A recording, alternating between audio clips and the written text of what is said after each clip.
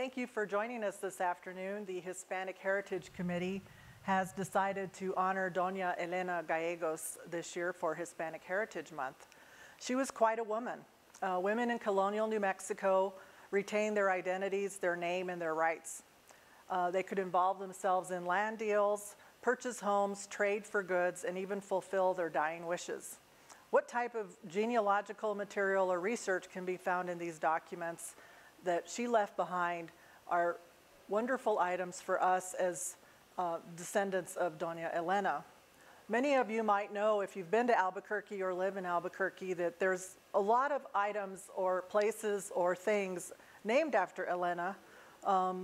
It was first the land grant that went back, and then in 1978 they started petitioning for an open space.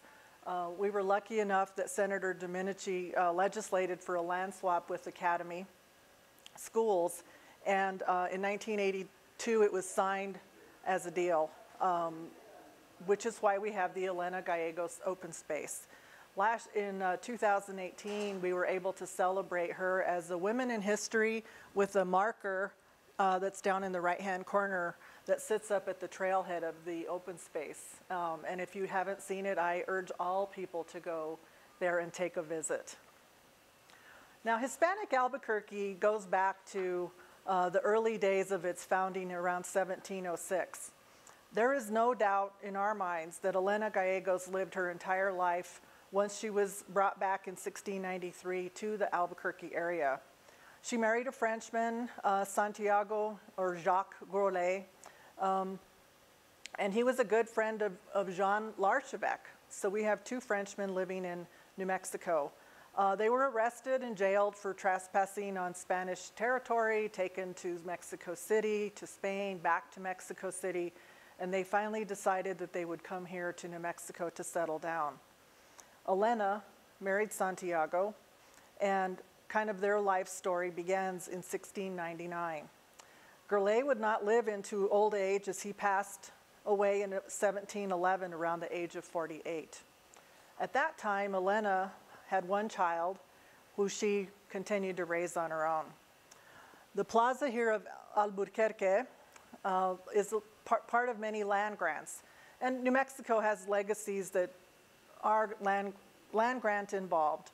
The leadership that they portray in old documents show that many women were willing to fight for what was willing to be theirs, their children's, and their descendants. And we can, thank Elena Gallegos, because we wouldn't have open spaces in schools and parks if she hadn't have acquired some land in the time that she did. Land could be left to their husbands or children when they died if they saw fit to do that. Most women did not travel without a male person in tow, but regardless of how they got where they were going, they still could sign their names on documents, they could sue in courts, and they used the legal system to their best advantage. Women's rights in colonial New Mexico are very different than they are today. Women kept their name, their surname. So Elena Gallegos was always Elena. They kept their dowries. Men had dowries also, but women's dowries were maintained for their use if something were to happen to their husbands. They could buy and sell land. They could sue for rights to own land if people encroached on their land. They could own animals. They could be involved in the merchant trade. They didn't really need a lot of their husband's say in matters that pertain to their own livelihoods in many cases. Now, women did not hold government offices like today, but they could testify as witnesses. So they were an integral part of their everyday communities during the colonial period. So what do we know about Doña Elena? We know that she comes from a very large and powerful, the Baca family clan. The Gallegos were also very powerful. She fled with her family as a baby in 1680 to El Paso del Norte, what we call Juarez today. And there's a period in her life as a small child from about 1680 to 1692 that we know very little about her. I've often wondered if she went back to Parral to live with her Gallegos ancestors, but a woman born in 1680 and returning in 1692, she clearly had feet in 2 centuries by the time her life ended. She's just, again, a remarkable woman. So here's a little bit of a genealogical chart that shows Elena over here, her father and his family, and Catalina Baca and her family. She's one of the many Baca people that settled in what we call then as the Rio Bajo of New Mexico. So let's talk a little bit about Jacques Grolet. He was a French citizen who was part of the La Salle expedition that ended up abandoned in Texas, and eventually was arrested, went to Spanish prison, came back. We've already talked about that a little bit. But he eventually came to New Mexico. A lot of people, you know, he switched his name from Jacques to Santiago. Today that would be James. And he signed his name in many documents as I have it here, Grolet. Today we see the spelling a little different, Gurule. So under Spanish law, everyone would make a deathbed wish. So this is what happened with Elena. Traditionally, if they died, let's say they had a heart attack or something and they couldn't do that, there were intestate documents of their estates that would have been handled. Many of these wills, there's over 450 of them, survive today, and they're part of the Spanish Archives of New Mexico.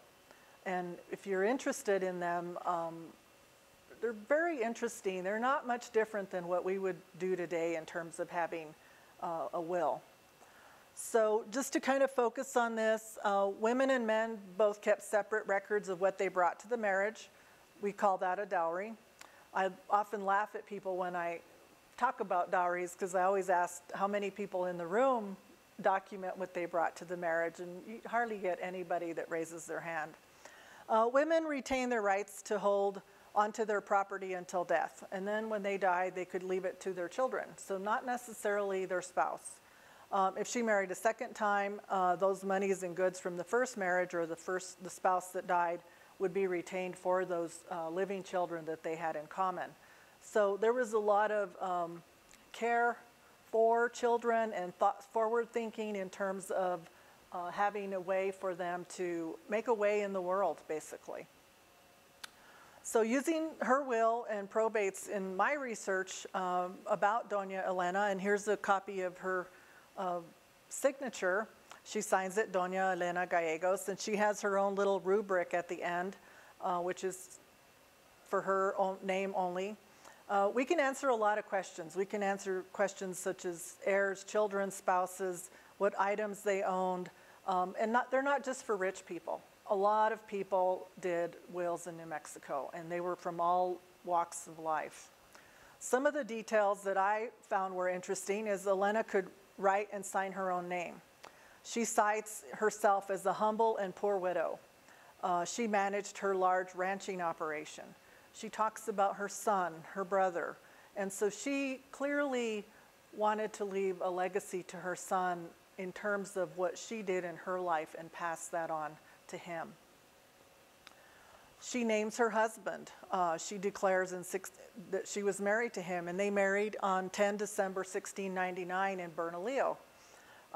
She notes which lands they purchased together. And part of the land that she had, she gave to her brother Felipe, which is hardly done, but she had to get her son's permission in order to do that so that this estate would be settled and there wouldn't be any disputes after that.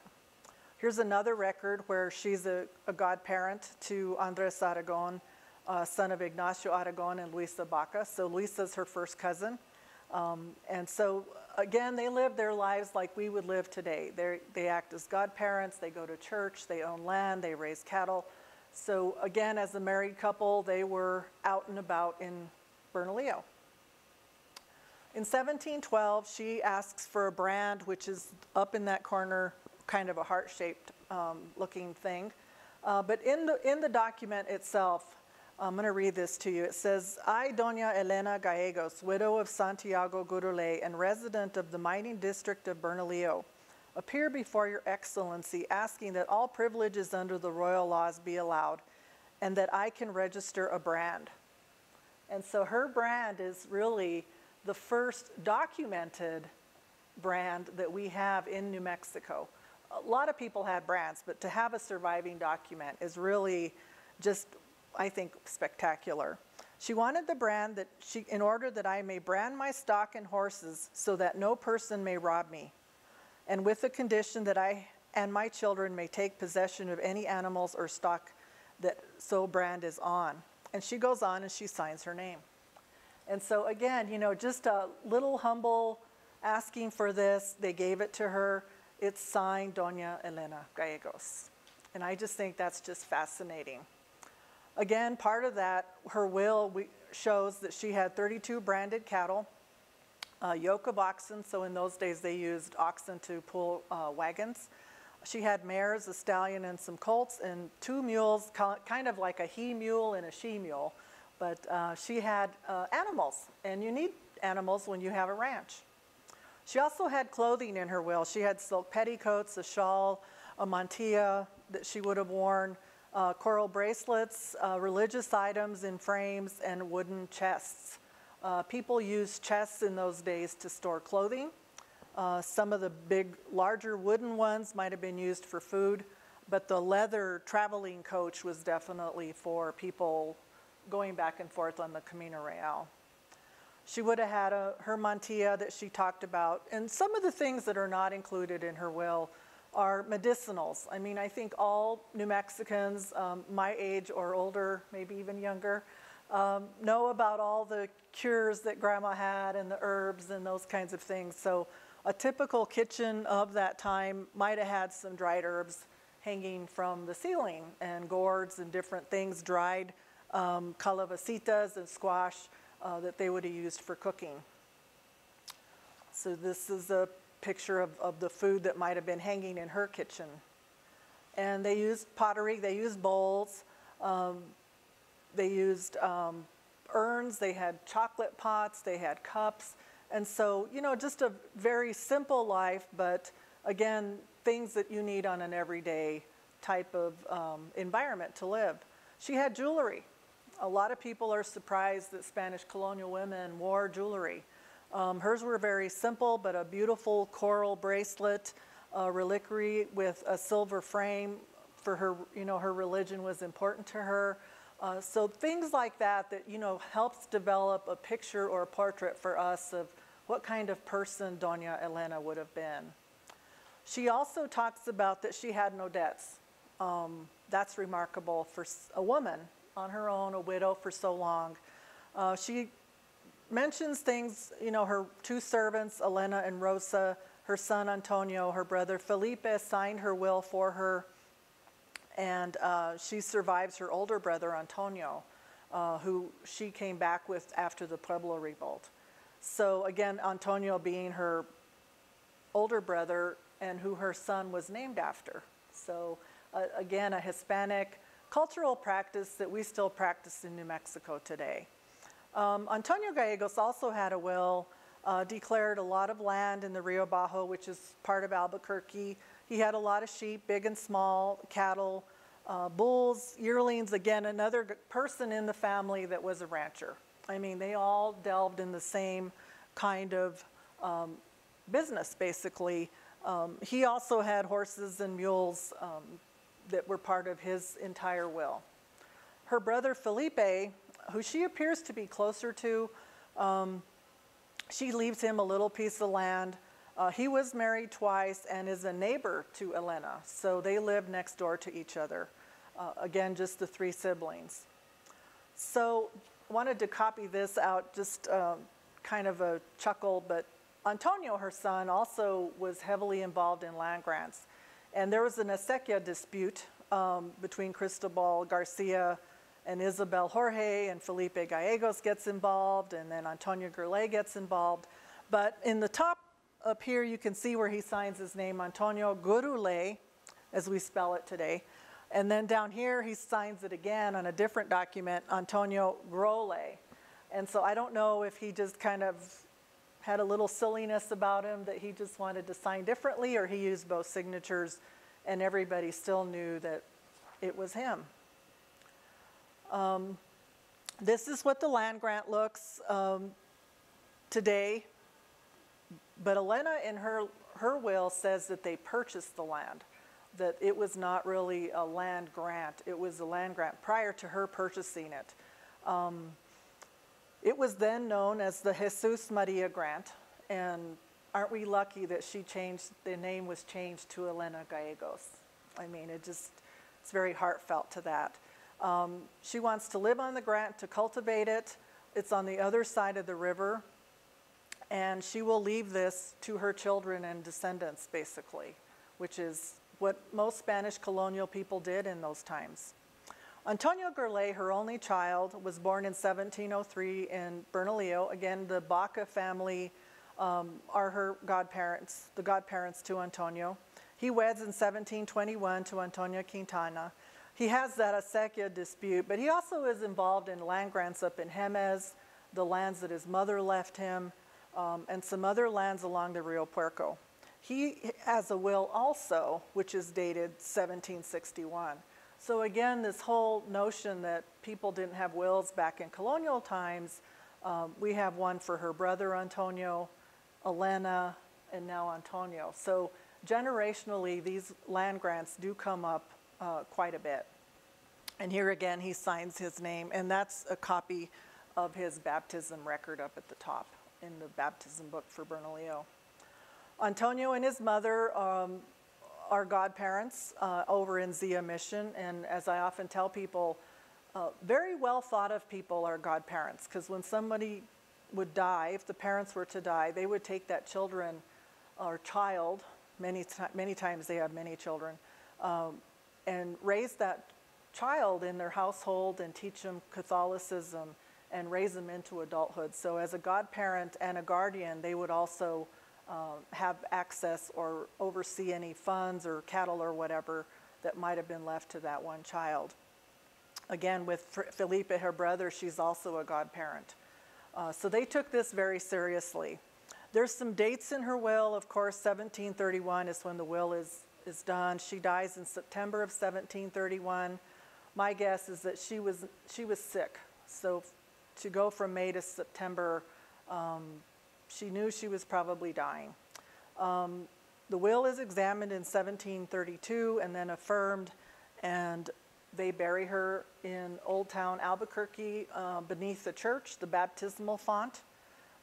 She's asked, this is a copy of her burial record. It says Elena Española in the margin. Just very simple. Again, she was a widow by that time. So things that she requested upon her death is that she be shrouded in the habit of St. Francis, which is very common for New Mexicans. You would be shrouded in a blue robe and buried. She requested that she be buried in the parish of Albuquerque. She asked for a high mass and a vigil. So again, they had to pay for that. So she had monies put aside for her to actually have her wishes, her deathbed wishes done, basically. So kind of put this together, 51-year-old Elena Gallegos lies beneath the floor of this parish church. Now, to really, talk about her 1680 to 1731, she spends most of her days as a widow. She cares for her only son, Antonio, in the lands that she describes were purchased by her and her husband. Little is actually known about her life except that she left a will, a brand, and a legacy that still to this day use her name as one of the largest land grants in the Albuquerque area. One cannot come to Albuquerque without seeing Elena Gallegos Park, land grant, open space, picnic area, and so on. Her name is depicted on maps, signs, brochures, and the internet. And I'm proud to let people know that I am a descendant of Doña Elena, and through her documents, I've gotten to know her, her son, the land, and many of us today are 16th generation New Mexicans, and many descend from her. She's a true Hispanic colonial woman. Without women such as her, our own culture and history would leave us wanting for more. Thank you.